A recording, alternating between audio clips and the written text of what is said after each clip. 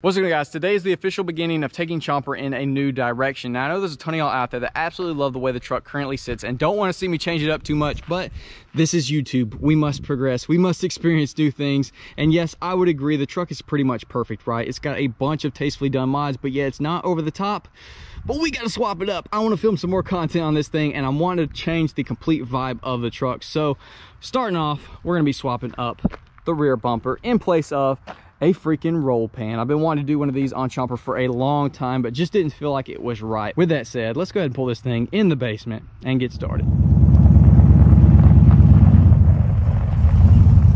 So if you haven't already, go ahead, remove your spare tire. And the next thing, which is what I just did, is unplug all of your electronics from your tag lights, take your spare tire tube out, your hitch plug, whatever, because we are going to be dropping our hitch as well. They do make hideaway hitches, which we might do in the future, but as of now, we're just deleting all this crap. It's going to be some nice weight reduction, but they got these little Christmas trees all over the hitch assembly, so go ahead and take all that out. Just leave these dangling for now. We'll get them tied up out of the way once we tie in our new tag light. So you got 10 total bolts holding this bumper on, 2 on each side up here, 2 on each side back there, and then 1 on each side of the hitch right there. These are 18 mil. That's a 13/16.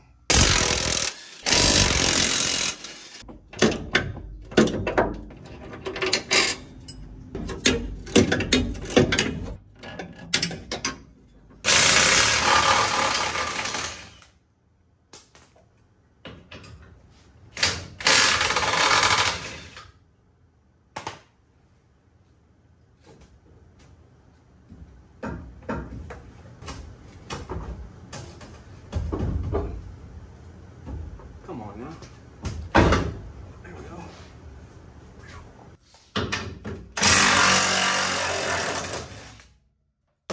You will have to hold the top nut on the back too.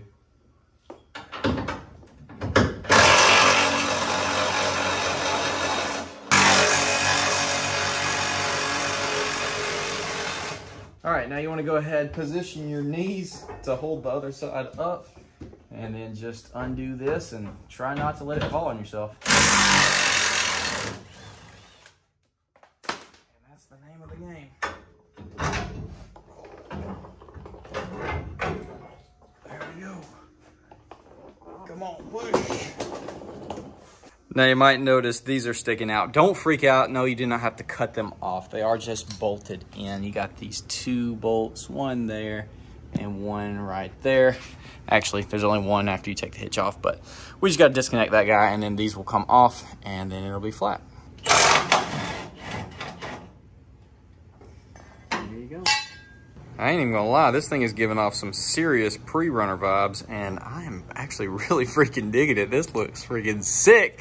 I've been wanting to do a pre-runner style build for a while now, and I've been keeping my eyes open. Not a body style truck like this, not even a GM truck, but I definitely do want to do a cool pre-runner truck because we haven't done one of those before, so this definitely gets me a little stoked for it. Just 17 years of grime built up right here, never been washed probably. Get it off real quick. Definitely needs a good clay bar. Wow, it's actually better shape than the rest of the paint underneath all that grime. It's like freaking glass, holy crap. All right, moment of truth. Let's see if this is one that fits super snug or if it's got a big gap or what the deal is. Had a lot of good reviews, but it was off of Amazon.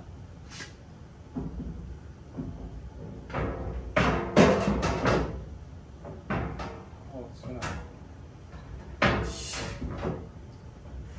gonna be tight. So of course my storage ran out, but we got her mocked up. I went ahead and took the tailgate off, obviously, put it on a little bit easier. We're gonna put it back on so that we don't have any issues with lining it up. I did have to bend it a little bit because I didn't notice when I unboxed it. I don't think I did it myself. A little ding right there, and the outside was bowed a little bit, so I just took a cloth and some pliers and bent that in a little bit, and I've got it on there for the most part. There's a little bit of a gap right here, so when I screw this in, this gap is obviously gonna close, which is gonna push, don't want it to fall, but it's going to push the bottom out just like that. So we will have to then push the bottom and hopefully just bend this back and it'll line up, because it does line up really freaking good. I don't want to, it's kind of hard to do one-handed, but if you have it, dude, it's pretty freaking good. So I am excited. So yeah, next step is going to be to line it up with the tailgate on so that we don't have an unequal gap on either side. Also, we want to close the tailgate, open it, make sure everything doesn't hit. And then we will mark our holes, 1, 2, 3, 4, 5. Little drill, throw some self-tappers in there, and then we'll have to worry about lining the bottom up. And that's it, dude. So I'm stoked because I know it's not like body paint, but it is a gloss black, and it's looking pretty freaking sweet. I'm excited.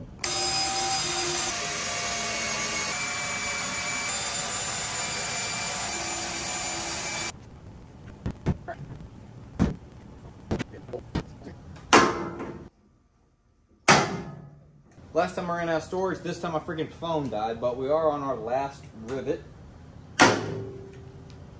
Alright, now we got the fun task of basically strong arming this thing under here, hoping the rivets don't pop out, drilling a hole, and I guess we're going to throw rivets in the bottom to hold it like this. It's super flush, as long as we can get it to hold. But I guess I'll work on that and let my phone charge up a bit, and then I'll catch up with y'all.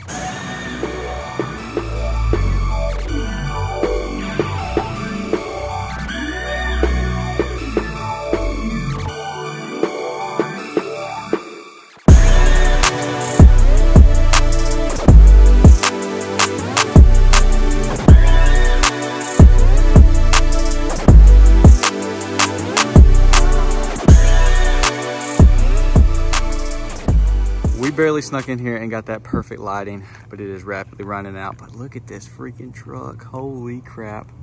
This backdrop with the black truck, all clean.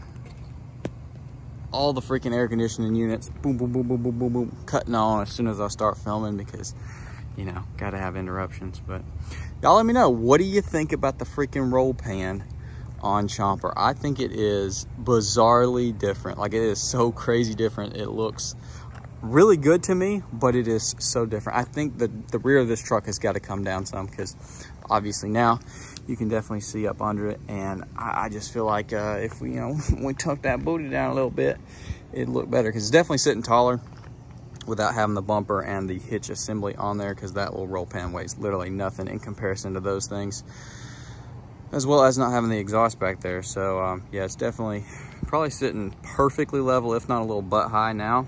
I've honestly been so torn since I filmed the part where I was like, okay, we're starting Chomper's whole new look, and now I'm like, it looks so good, I don't want to change it. Like this right here, this is peak, can't see flaws in the black paint. Oh my gosh, it looks insane. Honestly, fitment super good, especially for like Amazon. I did have to bend that lip, and of course, like that spot right there, the paint chipped off and it already has rusted. So it's definitely something you'd want to get painted if this is going to be permanent. Of course, you can get it welded up and everything, but it's on there pretty freaking secure. Like, honestly, really, just by those things holding it on. Our light works. If I get my keys out of my pocket. Nice little LED light on there. Oh, I almost forgot. We got the new freaking, let's go this side. In my last Nitto swag pack, I got these little Nitto. Look at that. How freaking sick is that? That's freaking awesome to me. Valve stems. That's cool. But anyways, I'm gonna quit rambling. Hopefully y'all did enjoy. Comment down below. Let me know. I'll see y'all in the next one.